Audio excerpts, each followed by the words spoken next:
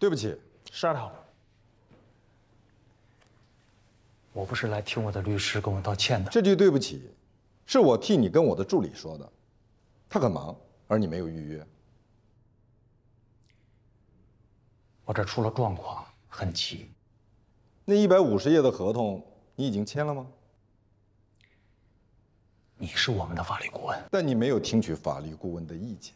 我在这儿等了你一早上，一上午我都耗在这儿，你知道我的时间多宝贵吗？那是因为你知道你犯的过错会导致500亿的市值灰飞烟灭。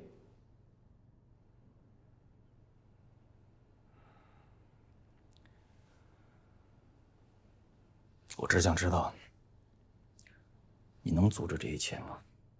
我要30%。不可能，其他律师都是15%。那你就去请其他律师。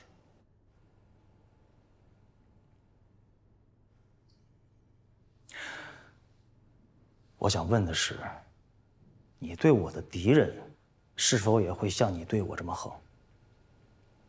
我并没有开启战斗模式，这是我最友好的时刻。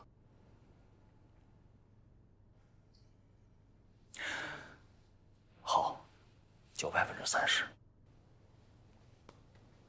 准备合同。嗯。我喜欢他，有气场。我最讨厌那种对我唯命是从的律师。明白，千军万马去，上将手机。对，替我取他们手机。好。丽娜已经上班了吧？我知道，但他现在不是刚回来吗？那你别忘跟罗宾说辞职的事儿啊。怎么在这儿打电话呀？哦，家里的事儿。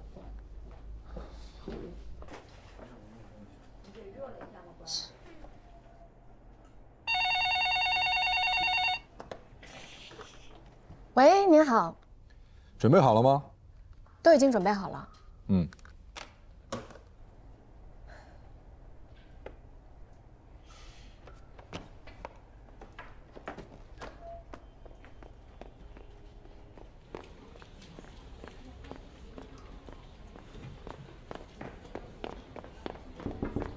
罗老师，你有事儿吗？有。重要吗？不重要。那你们先忙吧。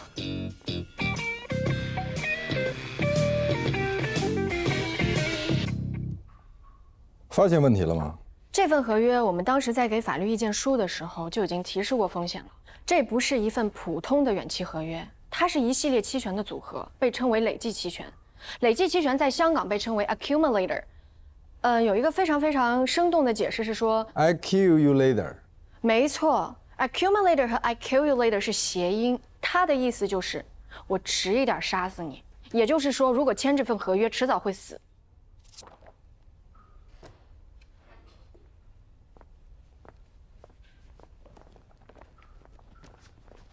你们这种累计期权的合约设计本身就是不平等的，违反了合约的公平原则。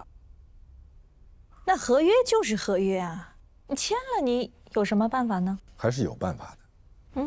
比如说解除、终止，或者重新签订补充条款。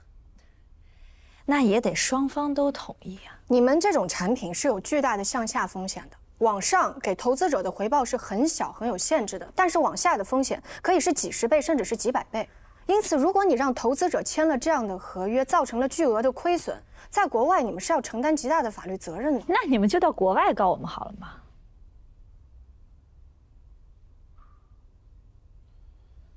我们并不想兴师动众，所以还是先请你看一下。这是补充协议。我们老板他不会签的，即便我他会签的。如果他不签，我就告诉他妻子他跟你的事儿。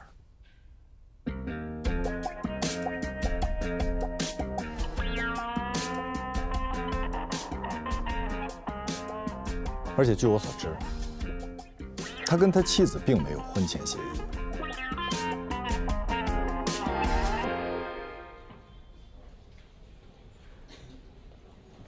您怎么知道他跟他老板有事儿啊？那你以为这么长时间我在干什么？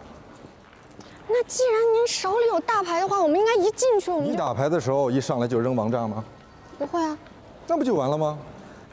那您让我查那么多国外的法律还有案件什么的？让你查那些案件案例，是为了提供给对方，让他跟他的老板去说服他们需要去说服的人。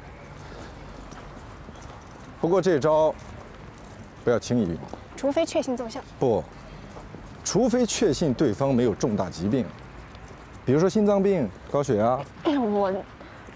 我不是故意要去刺激厉伟正的。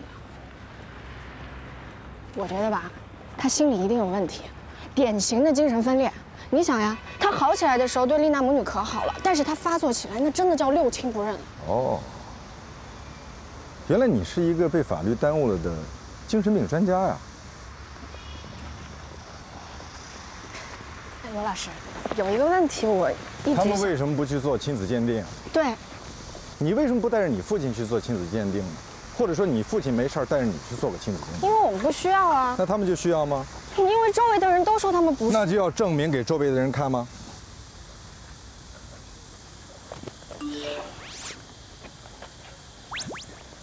罗老师，有一件事情。着急吗？我后面还约了人，不着急的话以后再说。不急，不急。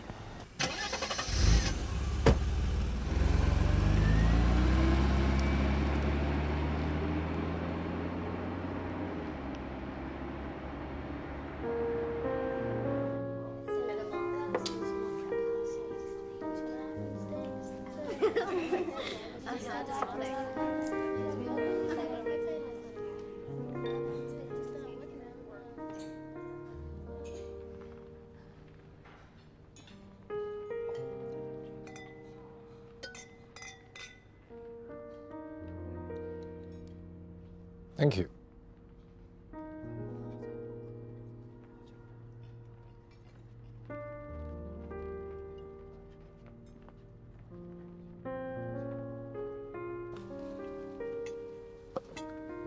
送给你的。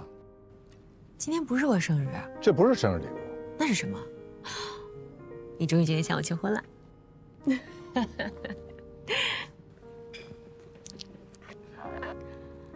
谢谢。不客气。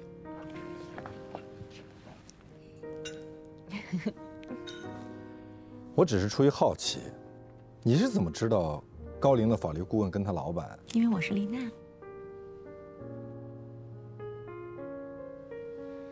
欢迎你回来。